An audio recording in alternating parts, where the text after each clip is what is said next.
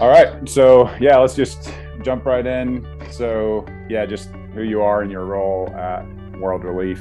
My name is John Busser. I serve as the Mission Services Director at World Relief here in the Triad area of North Carolina. My role is essentially church and community engagement and finding avenues and ways that we can facilitate partnerships with primarily local churches, but others throughout the community to join with us in our efforts of serving immigrants, refugees, and survivors of human trafficking. World Relief is an international Christian humanitarian organization that has been around since after World War II. That's really great. I didn't know some of that history of World Relief, so that helps put things in context.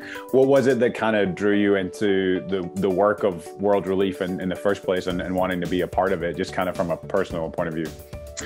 Yeah, World Relief's mission and philosophy are extremely important to me. The centrality and primacy of the local church and seeing the local church live out or live into really God's mission of caring for those on the margin, those who have been forgotten or those in vulnerable situations, trying to tie ourselves and unite our efforts with the local church to extend the love and welcome of Christ to those who are on the outskirts. The emphasis at World Relief is really holistic support and care. And so we recognize that all human beings have a complexity of needs, mind, body, soul, etc. And as a result, we're trying to focus our efforts in care and support around a variety of different support or stability factors is what we call them. We have employment services that are focused on helping people navigate getting jobs, applying for jobs, interviewing for jobs. We have immigration legal services, which provides legal assistance for incoming refugees and other vulnerable immigrants to help them in that process of obtaining citizenship. So all refugees arrive here legally, but it takes a 5-year period for them to gain citizenship. And so we help them along the way through those legal hoops. We have our anti-human trafficking program, which is focusing both on preventative efforts in preventing situations of trafficking from occurring, primarily through education and helping people understand or addressing the vulnerabilities that lead to trafficking, as well as providing rehabilitative care for those coming out of trafficking situations, working with local law enforcement and other groups to really diagnose where trafficking may be occurring and provide relief and safety for those individuals. We also are a refugee resettlement agency, one of 9 that works with the U.S. State Department in resettling incoming refugees. And the main portion of our assistance for refugees is this 90-day intensive period after they arrive, but then employment and then also our health and wellness services extend beyond that, and legal services to help them navigate life in their new community for up to 5 years. We're able to provide that assistance. Health and wellness, we're obviously focused on their physical well-being as well as their mental health, and helping them with things like therapy, obviously all of them coming out of traumatic situations. And so helping them process that and seek healing is a really important part of our work. But that's kind of the holistic way in which we're seeking to support the community. So we're seeking to provide stability with all sorts of things related to life and the resources that are necessary to thrive in a new community.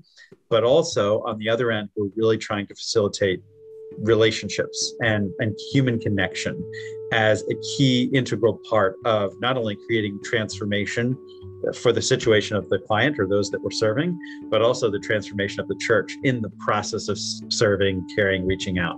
I love that. I love the transformation on both sides kind of thing. And yeah, the relationship first, human connection, and the holistic approach. I think those fall really closely in line with who we're hoping to be at the Heart as well, and what we want our partnerships and our service to look like. And it's great to be learning from you guys in that in so many different ways. So yeah, it's a great approach. So similarly then, what's something, just as you think about maybe these last 6 months, or maybe in particular the Afghanistan response that I know is such a huge part of what you guys are involved in right now. But yeah, thinking about these last few months, what's something that you're really proud of in terms of the work of World Relief Triad? Sure.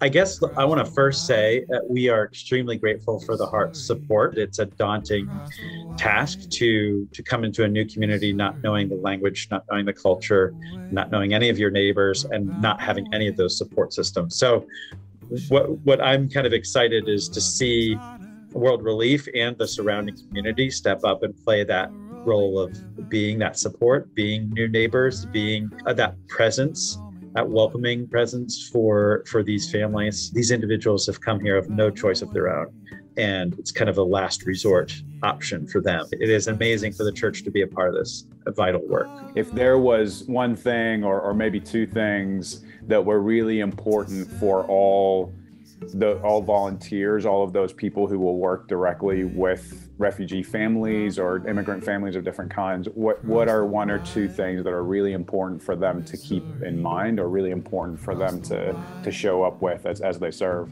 Our approach must always be people-focused and not needs-focused or needs-based. When we view an opportunity of connecting with someone from a needs perspective, our concerns are primarily around tasks. What can we do to get them to the place that we want? And usually there's an imposing of our own agenda on them in the process.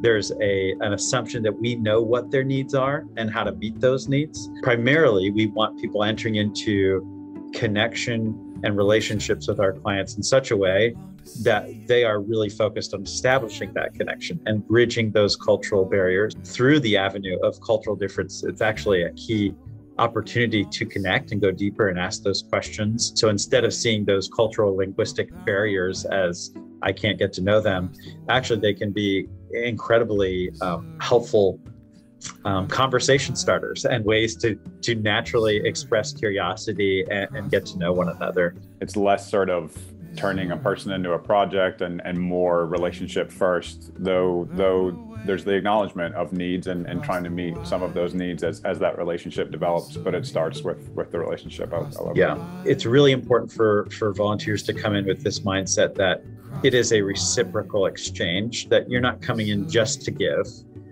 just to be the savior and just to be the need provider, etc. You're actually there to receive from them their stories, their culture. And so it should be a two-way street, just like any friendship. There's reciprocity and a give and take. And so we encourage that sort of mindset as well. So good. And the humility that requires, the humility to acknowledge that it is two-way for sure. Yep. So Jon, as we are looking to the end of 2021 here and turning the corner into 2022, which feels crazy. COVID time has warped everything, but we are in fact coming up on 2022.